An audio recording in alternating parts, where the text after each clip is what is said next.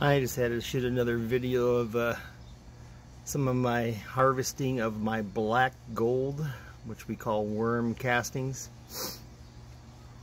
Last year I had started a 2-bucket Home Depot bucket system. So this one has holes drilled into the bottom of it with a burlap sack in the bottom for a filter.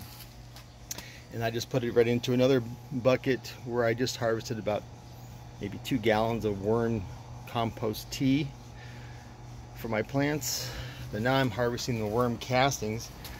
So when I start off, I'm going to put all the worms I'm taking out into a new bed, which will be in here again, which is just shredded newspaper, shredded cardboard, coffee grounds, some of the inoculated worm castings with all these worms in here.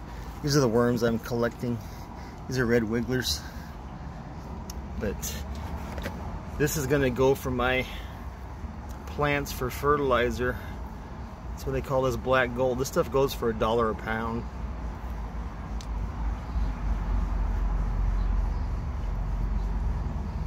It's very nutritious. You can actually grow anything in just pure worm castings and they would be fully nutrient dense plants.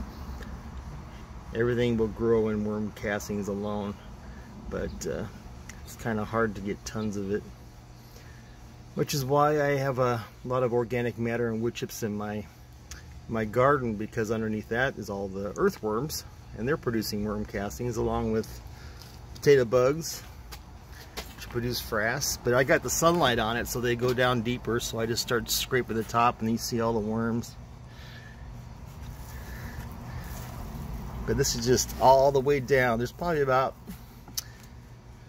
there was 3 gallons of worm castings here, which dried out a little bit. It would be about 30 pounds, so about $30 worth of worm castings that I had bought in the past. So, but all I gotta do is just keep throwing my kitchen scraps out there, maybe some oatmeal, just keep it moist.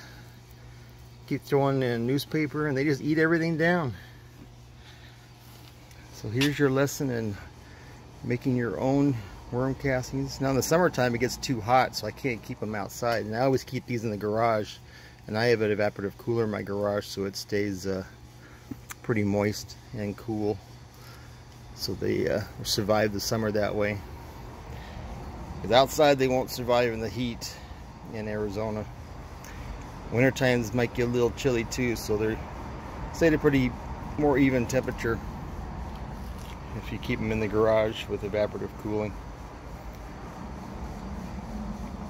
So here's free fertilizer.